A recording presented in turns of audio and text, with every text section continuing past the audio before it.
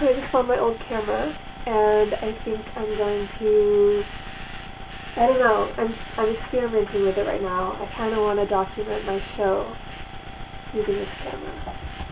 But I'm testing it out right now, and I'm going to see how this looks right after I test that.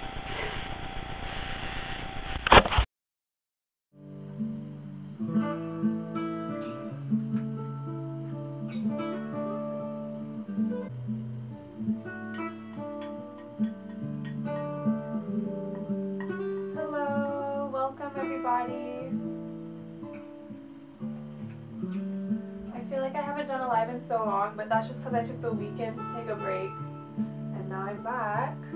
So yeah, we're back with the Christmas music, which is really great.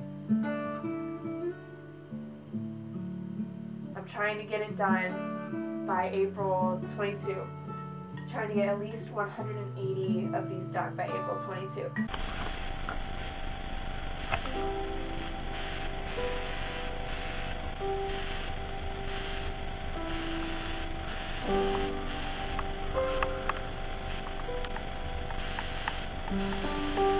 It's all about nostalgia and the past 4 years of my life, which have been in college, and how my experiences and the people that I have interacted with have all formed me over these 4 years. They've added to who I am. They've grown me in different areas, and it's going to be a reflection on that growth and on those people and experiences that caused that growth.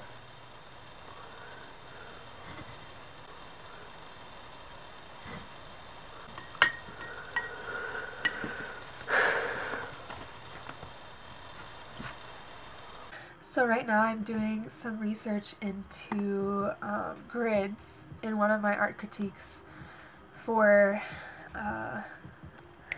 these paintings. I told my teachers and my classmates my idea of wanting to display them all in the gallery in a big grid. And my teachers suggested that I do some research into grids and into the importance of them. Mark, do you have thoughts on grids? I like the grid. King right now. I love grids. Not too bad. I present my work in grids because I feel like it's democratizing or equalizing of matter. And so if you want to give everything equal weight, you make everything exactly the same size and you put it in a grid. And then you let the viewer decide what has hierarchy. In a way, you're releasing, through a grid system, you're releasing power. Okay, come in. Hi.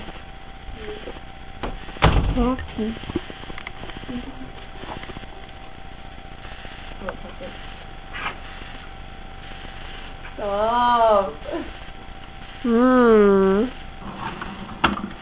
Look at that. The big one? Yeah. How do you feel? I feel fine. I felt worse last night. I felt like so heavy. I was so tired. Yeah. And have your eyes been sore?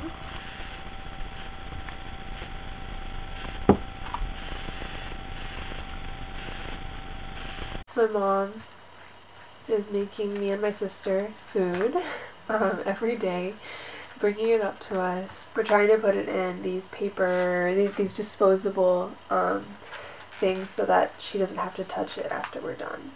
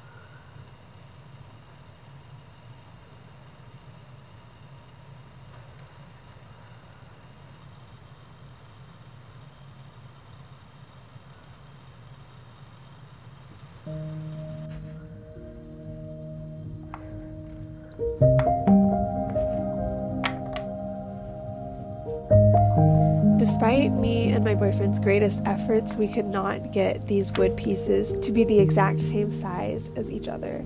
So whenever I put these panels together, it's kind of like putting a puzzle together. I have to find the pieces that are equal in length, and if they aren't equal, if they're a little bit off, then I have a piece of sandpaper that I try to sand down the longer one a little bit to make it a little bit more equal.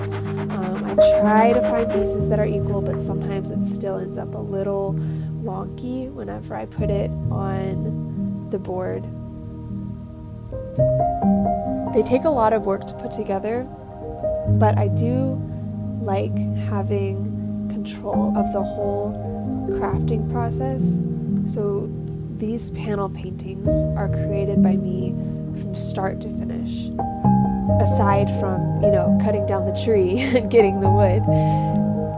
So I like that aspect, and it's definitely important to know how to craft these little panels, because I would be spending so much money if I were buying each one of them. And hopefully the more that I make, the better I will get at making everything even. But for now, hopefully people won't notice the uneven panels whenever they're up in my gallery show. Even though it's a lot of hard work, the process of making is a relaxing activity, and it's enjoyable to me.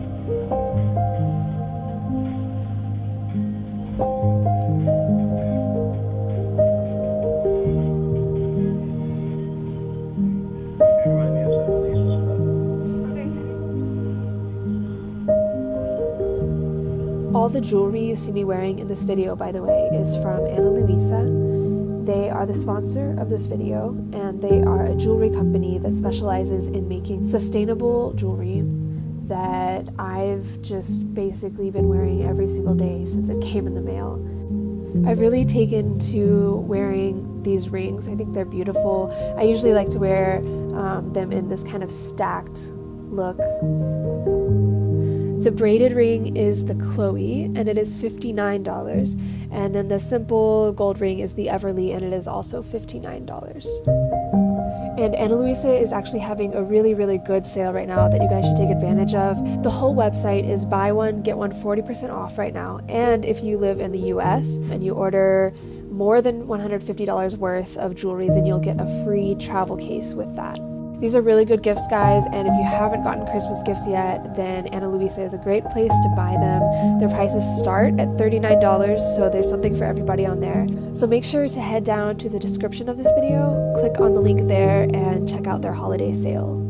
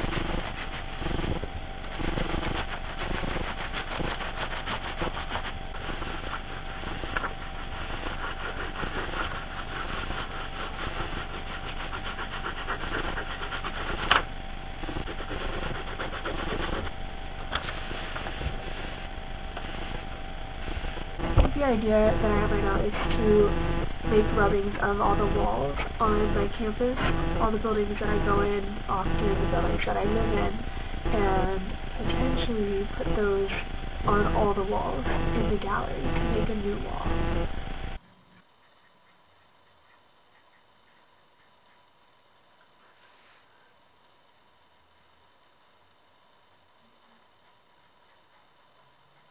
Just listened to this podcast by the American Psychological Association. It really just validated my whole focus on nostalgia and the importance that I feel that it holds. And I already felt that it was important, but it's good to have validation from somebody who's like and academic? Most of the research available today, including my research, argues that nostalgia serves a number of functions, and the thing that ties them all together is that nostalgia is an emotional experience that unifies. So one example of this is it helps to unite our sense of who we are, our self, our identity, over time. Because over time we change constantly. We change in incredible ways. We're not anywhere near the same as we were when we were 3 years old, for example. And nostalgia, by motivating us to remember the past in our own life, helps to unite us to that authentic self and remind us of who we have been, and then compare that to who we feel we are today, and that gives us a sense of who we want to be down the road in the future. The other way that nostalgia serves an essential psychological function is that it is a highly social emotion. It connects us to other people, and it does that in so many beautiful ways. In the beginning, when we're very young, it's part of what bonds us to the most important people in our life, our parents, our siblings, our friends. And as we